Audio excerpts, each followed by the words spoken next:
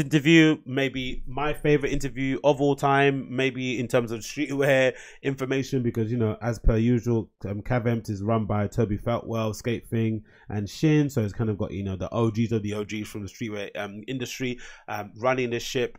And this is a really good interview with Noah Johnson, who kind of is basically one of the faves on here, on Jiggy Style. He really does a lot of in-depth, really great in-depth interviews. He's got he's got, you know, he's from the school of streetwear, you know, he's about this life. That interview that I mentioned before with Jason Dill, he's the one that kind of led that thing as well, so he knows what he's talking about. He sits down with Toby Feltwell, and there's a quote here that really kind of hit home to me that I want to read out to you guys. So it's Cav Empt, your favorite streetwear brand's favorite streetwear brand. Let me kind of hide this again and bring back the sheet. There's this quote here. You guys started back in, let me get back up again. There's a quote here that I really want to say to you guys that I think would really kind of insightful to me. Where is it? 2011, right? Yeah, so this is the quote that I thought was really amazing, right? Here we go. So you guys started back in 2011, but there was a moment when you looked at what you were doing. But was there a moment when you looked at what you were doing and said, holy shit, this is bigger than what we thought it would be? And Toby answers, it's not like some kind of sudden dawning.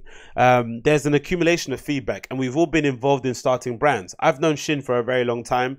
I reached a theory or an understanding of how brands work. It's a partnership between the people who are making the stuff, making the brand, and the audience. And what the brand eventually becomes is not wholly decided by an entirely either one party. It needs a participation of both, which is fucking cool, innit? I never really thought about it that way, but that does explain a lot of what happens to brands. Like even Supreme is probably a good example of it, right?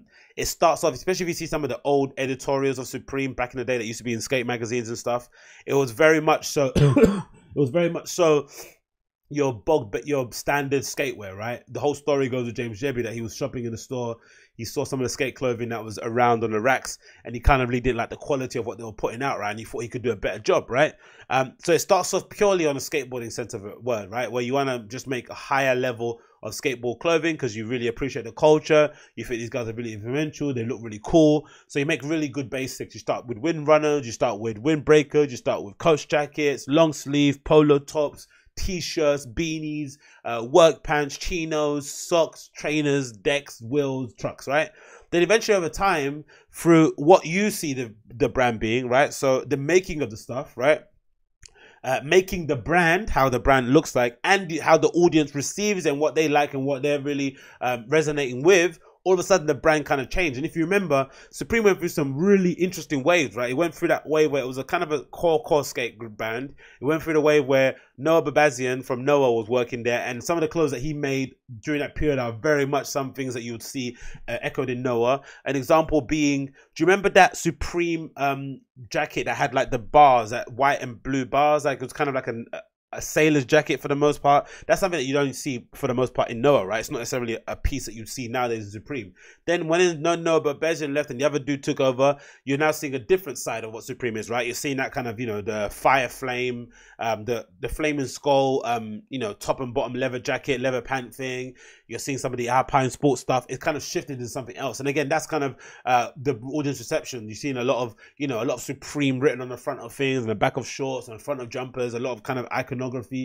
And it kind of changed basically based on what the audience is kind of receiving it to. And I think that's something I've never really thought about. It's something very, very astute observation from Toby. And the quote continues, so whenever you put something out there, there's always a reaction, even if it's to be ignored. But after a certain point in time, you do get some understanding that there are people who are looking towards what you're doing with some level of expectation, which is true, isn't it? Because sometimes you do put out something, it doesn't get reception that you're meant to, you thought it would get. You end up with, I don't know, 100 pieces of a t-shirt that no one really wants. And then what happens if you're a smart person and you're an idiot?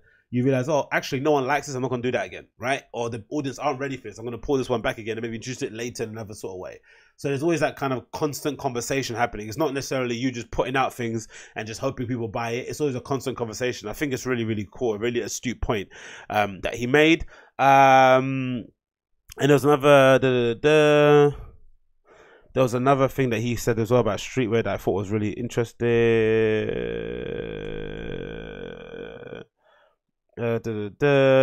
Fake, I think. Where is it? Many times in the past. So something he said about streetwear that I thought was really interesting too, about fashion. and about their obsession with streetwear. Where is it? People were proper fashion. Where did they say? Happy fashion was pretty strange, I think. Yeah, there we go. So, this quote really was something I like. Let's go back to the top of it again. Really, our graphics of Cav Empt are the best, isn't it, right? You once said people who are proper fashion designers who are influenced by streetwear are often looking at streetwear as an aesthetic phenomenon rather than social phenomenon, right? Which is true. They look at streetwear, they just put on the suit with a pair of trainers. It's like, oh, it's like, no, like, look at what people are wearing in the street, right? Look at what that dude who's going to wear a Beluti suit would wear on his feet. He's running around from office to office. He's living in Manhattan. He probably walks everywhere. Even though he's got the money to get cabs everywhere, it's probably quicker to walk because he lives within a 5-block radius of everything is in a 5-block radius for him. He might not want to wear hard-sole shoes all day. Or he might want a hard-sole shoe with maybe a rubber sole, right? But it's not just about putting trainers on the bottom of it. It's about making a suit that kind of moves better because he's running around more. Maybe making a suit that is, I don't know, modular. Maybe making a suit that has a particular compartment so he doesn't need to carry a suitcase or a bag. Maybe the shoe's different. You know, it's not necessarily just a slap-on thing, and I think he kind of mentions it. That leads to the idea of a partnership between the brand and its audience. Could you expand a little bit on the idea of social phenomenon aspect of it? Toby answers. It's a weird thing. It's ubiquitous to a degree where sometimes you see sometimes you see quite venerable designers who deserve some level of respect for what they've done in their careers, almost debasing themselves. You know what I mean? You get models carrying skateboards down a catwalk, like the worst kind of cyberpunk club scene, and that sort of thing, and that sort of shit, like a 90s, 80s movie. It's just embarrassing. It's like a buy-in, and I'm quite conscious that it's boring to go on about it, like credentials of having been there at the time. After all, who cares? Which I understand, but all I can say is the era that developed the brands that gave us a grounding to this world is all about authenticity. It was about genuinely, we're generally into this shit, which again is something I'm into. Yeah, it wasn't cool just to suddenly turn up with all the right gear. Agree, right? Which is something that you don't really see too often echoed within the younger generation now. And again, it's just very strange to me. I just don't know when this happened. I remember, right? This is something that's even some people don't even remember this. I remember there was a time when I used to write for Hypebeast, right? When it first kind of launched. There was a few of us, some of the contributed editors, I was trying to convince Kevin Ma to change the name, right? We didn't like the name. Everyone hated the fucking name. Hypebeast was a horrible name. We didn't want to be cool. We didn't want to be associated with what do you do? I'm a Hypebeast writer. It just didn't come across right. You just didn't sound like a dweeb, right? But then somehow along the line, you know, Kevin Ma got proven right. Hypebeast has become, you know, successful, a massive media empire with loads of other brands underneath it, massive office in Hong Kong, and he's, you know, rich beyond his wildest beliefs, doing the thing that he loves. Cool, no problem. But then for the audience, it's now become a badge of honor to call yourself a hypebeast, right? To queue up in front of Supreme and just to buy everything that comes out during that drop and not care about what it looks like on you is cool. To become to be an unabashed reseller is somehow become cool. Before it was like a thing you just did in the shadows to kind of raise money for the thing that you actually wanted to do. You didn't want to necessarily be like a career reseller. That was a bit corny to be that person either, right? But somehow it became a cool thing. And now it also became a cool thing to turn up. You're 13 years old, and all of a sudden you have every single piece of acronym, right? You've gone into Grail, you bought all the fucking archive pieces, all the new pieces, all of a sudden you're ready to go. That was never the thing. Before it was like, you know, what could you afford from the collection? A belt, a jacket. I remember my first piece from Bathing Ape, when it was on Upper James Street. My first item from Bathing Ape was a bit of sellotape. A roll of sellotape for 20 quid is my first piece that I got from Bathing Ape. 20 quid sellotape. 20 quid. That's how much that's what I got from Bathing Ape, my first thing. But nowadays, if you're a kid, the first thing from Bathing Ape you get is probably a pair of Bapesters, it's maybe a snowball jacket, it's maybe a leather jacket. Like, it's insane. It's fucking insane. The buying level is just like too high for my liking in general. Again, not necessarily my concern, necessarily something anyone would actually give a shit about that I'm talking about, but again, something that doesn't really make any sense to me. He continues. I've got quite a lot of nostalgia for that era. It was a bit gangish, which I like as well about it. Like, you knew who was in the gang because they were been there. You couldn't just decide to be a member. It took a bit of effort. Again, I love that thing. I think those days are pretty much gone. But it's something that people hunger for in a way, because everything in modern society is geared towards making consumption easier. These kind of associations where, like, you're not allowed to wear a t-shirt because you don't know what it means are a barrier to easy consumption, which I kind of appealed. I like, because I think in general, even though the Slam City Skates dude were absolute cunts to me, and, you know, I probably don't have any time for them now apart from a couple of them, even though I was, you know, again, I was one of I was probably one of the only people from Ends that used to go to that shop, right?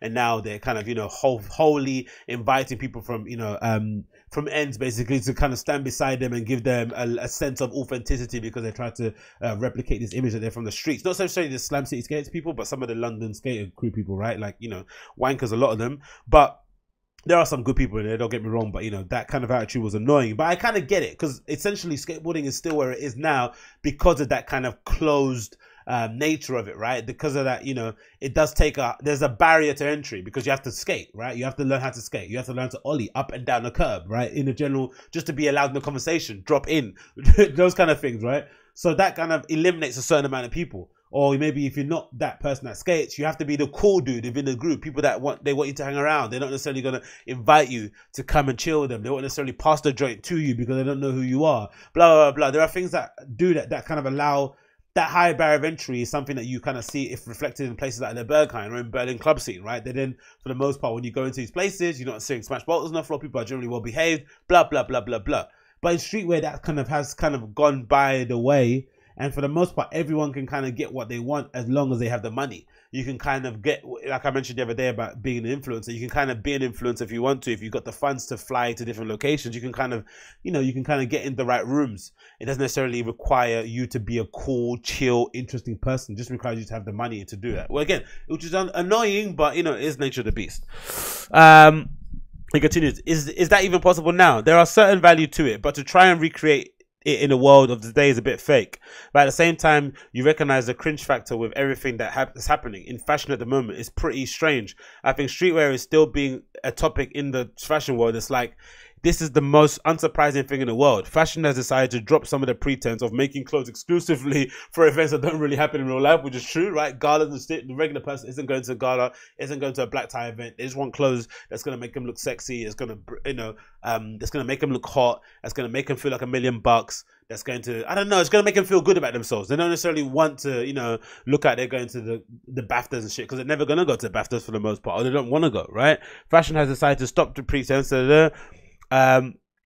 and making stuff exclusive for events that happen in real life, and actually making clothes that match what they see when they have to leave the design studio, which is true, right? You're going to go on the train, you're going to go to a post office, you might go to a bank, you might go to meet your friend in a fucking dive bar. There are different types of clothes that you need in that environment, and things that necessarily look the way, I don't know, Roberto Cavalli makes clothes, right? They don't necessarily appeal to a certain segment of society. They actually see people on the street enjoying wearing occasionally pretty interesting stuff. So it's strange that streetwear being in fashion is considered to be something out of the norm still, even though it's become so ordinary. Yeah, because that's essentially what streetwear is, right? Streetwear is this idea of taking what people are wearing on the street and elevating it somewhat, right? Giving it a little bit of a twist. A coach jacket isn't that dissimilar from what most dudes that work security or construction might wear if they're kind of freezing outside, right? Some combat trousers you might buy a particular brand aren't any different that you might be buying from an armed fatigue store. A security jacket might not be different from what the bin man wears. And yeah, I mean, it's stuff that you see people wearing every day, but you just want to elevate it somewhat to give it a little bit more of a shine. And again, this interview is really interesting. I recommend you check it out. Probably one of my favorite interviews of recent times. Toby Feltwell interview with GQ. You've got loads of different little pieces here you get to see as well from the collection that they have too. And again, Cav Empt is something that is really hard to get a hold of, because they have really fucking what do you call it? They have really ardent fans that buy fucking oh, you know that trouser? Oh, I thought it's power. That trouser looks a little similar to the Supreme jacket that came out the other day. Their fans are fucking fanatical as fuck, so they buy literally everything that's on the web shop. It always sells out. Even the most, you know, generic of items sells out very quickly, which again they're probably happy about. But again, one of my favorite cult brands out there. They've got really specific design aesthetic, something that you separates them from tribe, something you see like cactus, whatever, how you would pronounce it, right? They have a specific aesthetic. There's not many of them in streetwear now that have a particular sort of taste that you can kind of tell straight away. When you see, you don't even need to read the headline. You can really see what Cav Empt piece is when it's featured on Hypebeast or whatever it may be. So I recommend you check it out. Cav Empt interview on GQ. It's called Cav Empt Is Your Favorite Streetwear Brand's Favorite Streetwear Brand. A conversation with Toby Feltwell, formerly of A Bathing Ape and now leading the charge at Cav Empt alongside Shin and Skate Thing.